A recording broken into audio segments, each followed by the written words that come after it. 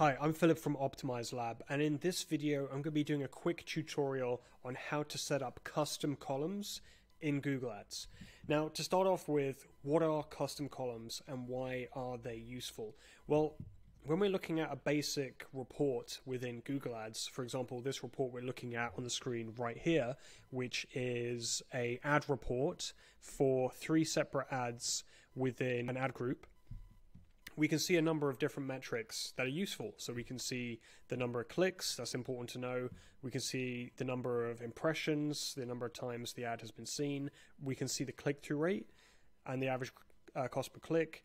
And importantly, we can see the number of conversions, conversion rate, and the cost per conversion. So that's all very useful. But when we're analyzing, in this example, ads, and we want to know how effective each ad is and which ad is the most effective, the columns we have here aren't always sufficient. Sometimes we need additional information in order to make the best possible decision, in order to get the optimal performance from our campaign and from our ads. So this is an example where that's the case, and I'll show why. So we can see that each ad has a different click-through rate. And for the purposes of this example, we're looking at just the data for this month. Generally, you'd look at a much wider amount of data, so you have a larger sample size. But as this is just an example, we're just looking at the data for this month. But generally speaking, if you want to know which ad is performing best, it can be tricky to just look at, for example, click-through rate.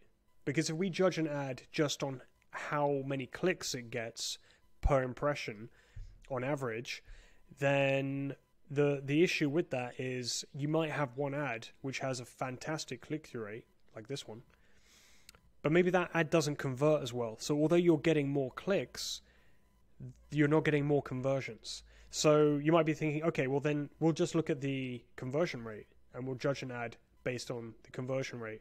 Well, you might have an ad like this one that has the highest click-through rate, the highest conversion rate, but it has a lower click-through rate than the other ad. So then you're in a sort of dichotomy where you're not sure, okay, which ad do I select? The one with the higher click-through rate or the one with the higher conversion rate?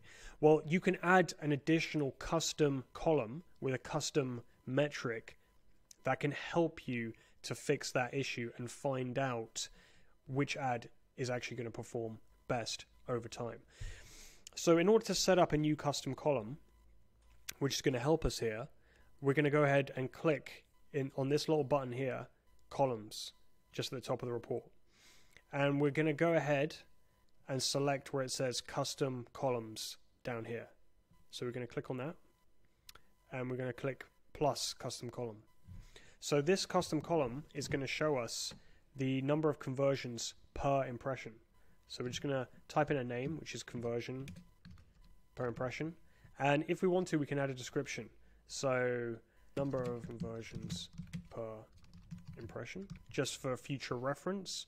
And then we're going to go ahead and begin to design what that metric is going to look like, that custom column.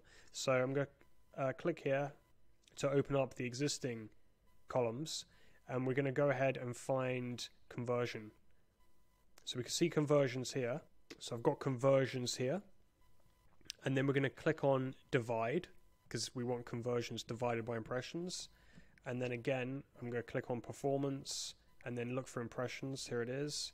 So we've got conversions divided by impressions. And then we're going to go ahead and click. Before we click save, we want to make sure that this is shown as a percentage, because just like click-through rate, this is going to be a percentage. So we're going to click save.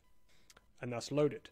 So our metric is now showing up in this list here, and we want to put this conversion per impression, we want to have this next to conversion rate, because they are similar metrics in what they're looking at. So we're going to go ahead and then we are going to click apply. So now that column has been entered in here, so we can see conversion per impression. So now we can see that this ad is significantly better performing than the 2 ads below, because if we look at, if we isolate just for how many conversions are happening per impression, this ad performs best. And the great thing about this custom column or this custom metric that we're using is that it takes into account both the conversion rate and also the click-through rate. So we're getting the best of both worlds, and we're able to see very, very quickly and very easily which of the ads is the top performing ad. And making decisions within your account based on custom columns like this, custom metrics, this is going to really help to improve the performance within your campaigns. And making better decisions like that on a monthly basis is going to help to ongoing improve the performance of your campaigns and allow you to generate a lot more revenue through your campaigns, and at the same time save you money on ad spend. So I hope that's been useful and informative. If so, feel free to subscribe for additional tips on how to get the most out of your Google Ads campaigns. Thanks for watching.